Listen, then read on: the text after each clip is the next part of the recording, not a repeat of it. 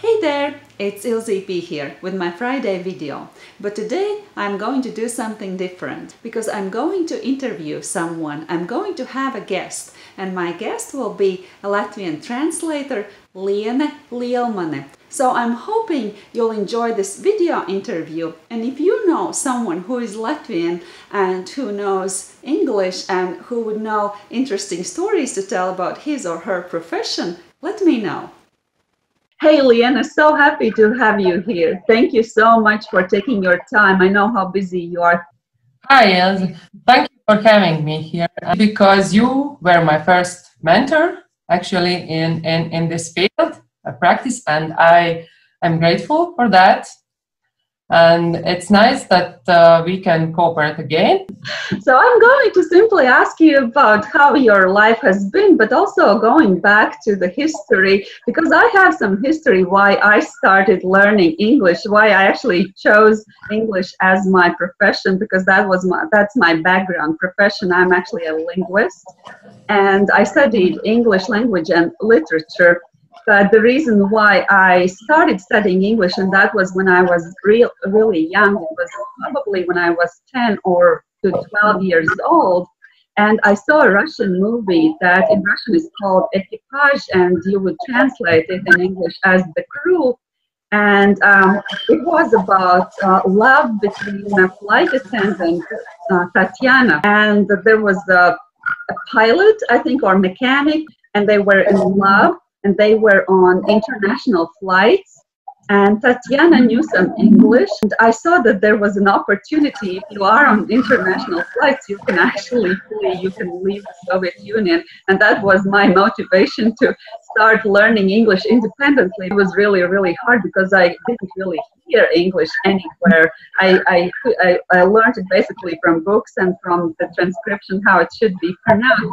So, and now when I teach Latvian, as you know, I also ask people what's their motivation for learning Latvian. But now after this long introduction, I would like to ask you, why did you choose to study English?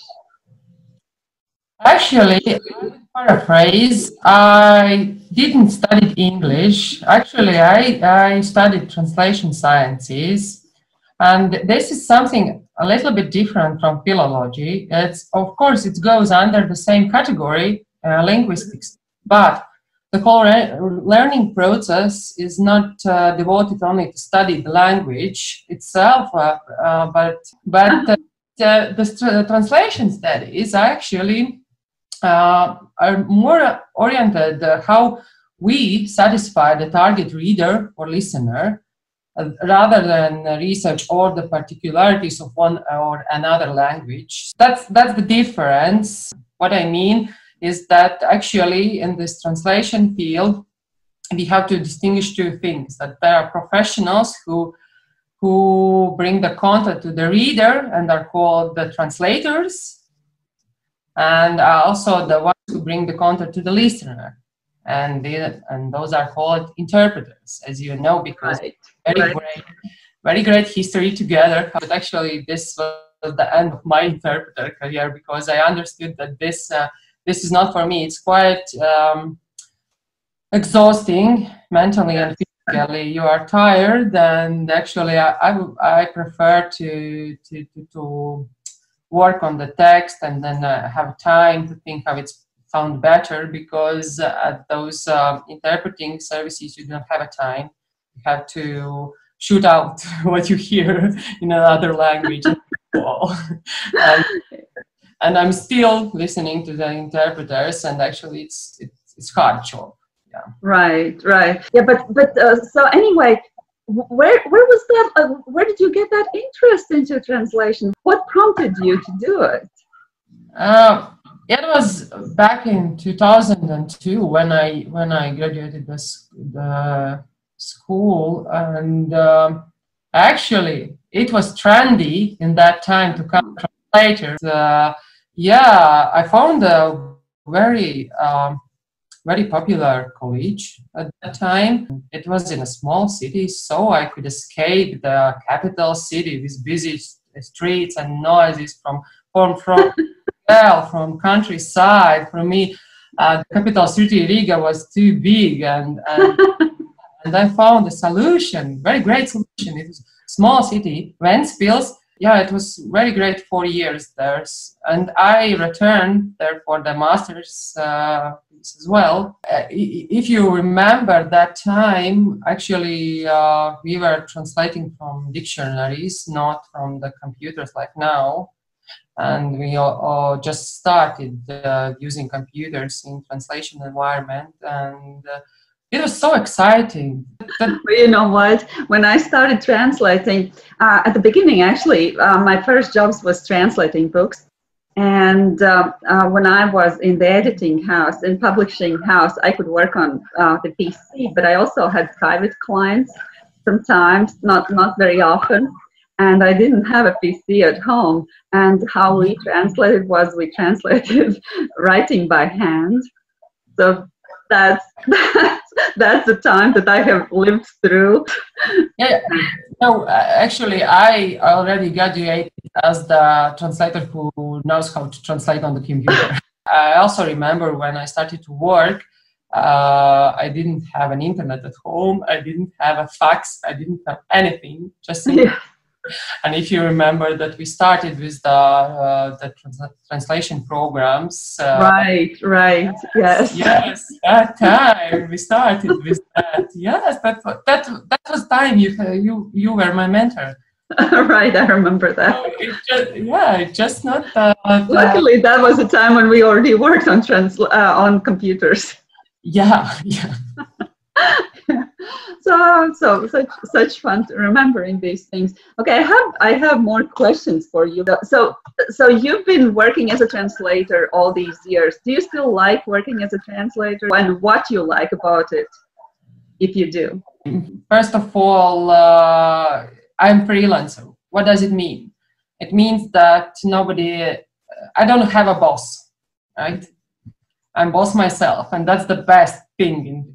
Yeah, I'm freelancer, and during these years, I have found the way how I can be more productive, the hours when I'm the best to do the job. And if you have this possibility to be free on what you are doing, then you become more creative. And I believe, Ilze, you will agree with me and a lot of people around there. So it's basically time management. And like before we started this conversation, you said that you are very down to earth kind of a person.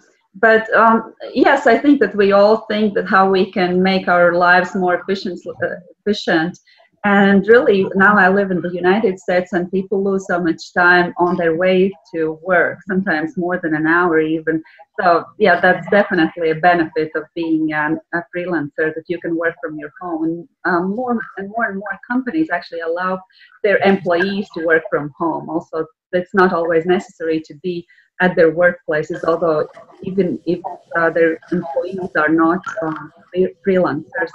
Yeah, that's where I think the world is moving towards. And you know what? I was preparing to ask you, is there anything that you would like people to know about the translation profession? But you already revealed to me what you think it is. But maybe there's something else. Do you think that people are not informed about something that they should be informed about when we think about translators and translation industry? Yeah, people think that it's so easy to take a text and just simply to transfer to another language. And that's all. Everybody can do that. But actually, this is not the truth.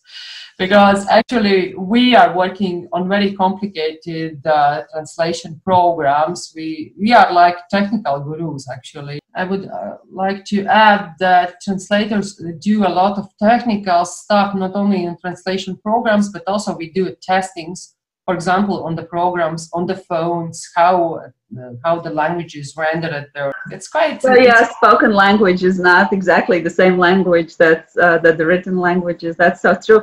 And you know what? Being able to be fluent in one language doesn't mean that you can translate, and vice versa. It's interesting that I remember I worked so much on those legal texts, back home, back in Latvia. See how I called it home, although my home is in the United States right now. But I remember when I started living here and I started having friends and neighbors and getting involved in those communities and conversing by email. And sometimes I wrote emails and shared them with my husband, and he said, "Nobody talks like that. You speak like a lawyer, like make it more simple." So I sounded like a lawyer at the beginning when I was communicating by a simple email. Oh my gosh! I had to learn to speak and communicate differently.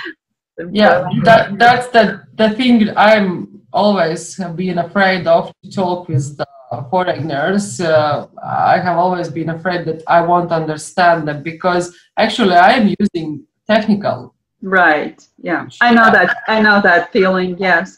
You're so getting used to certain types of text and certain types of language, and you are not so sophisticated in other areas of, so to say, life.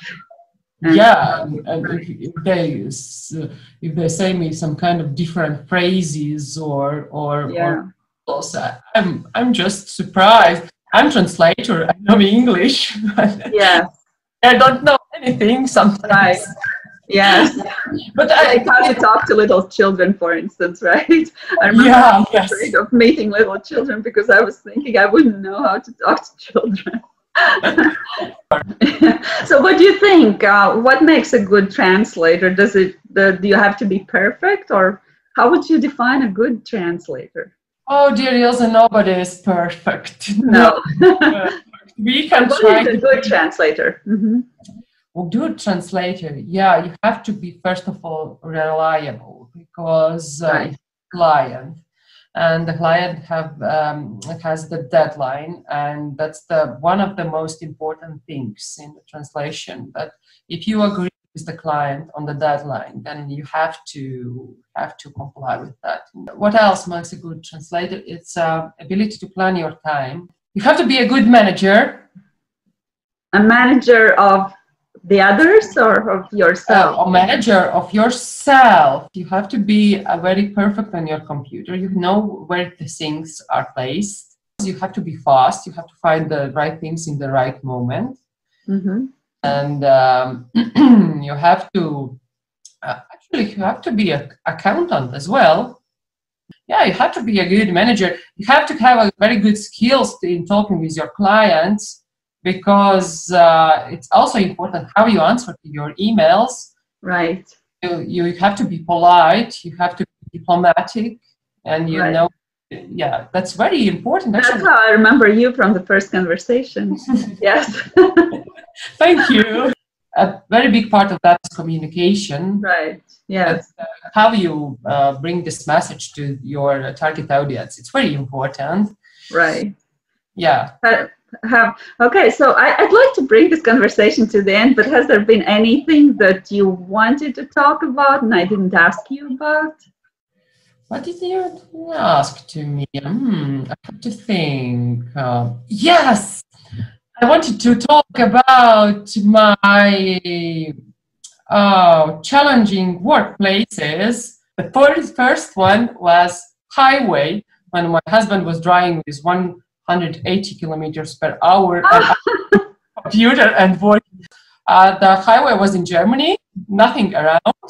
I was waiting for Alps. Yeah, then I will have a very beautiful views. But at that moment, nothing was going on around. So I wanted to use my time. Another place, airplane. 2 months ago, first time in an airplane. I thought, what I'm doing, I'm 8 kilometers up and I'm sitting with a computer. So yeah, and I also use the time when I'm sitting at the doctor. You can use it in a very productive way. Why not? Yes, right. That's a blessing of our profession, and it's also a curse because your mind is always in those translations. Yeah. All right, Liene, thank you so much. It was fun talking to you again. This was the first time after so many years we talked in English. So it was fun. I hope so, and thank you so much for inviting and giving me questions. So yeah, it's always nice to talk about my work. Actually, not so many are asking me about that. Maybe that's that I'm sitting at home and nobody sees me. Maybe that's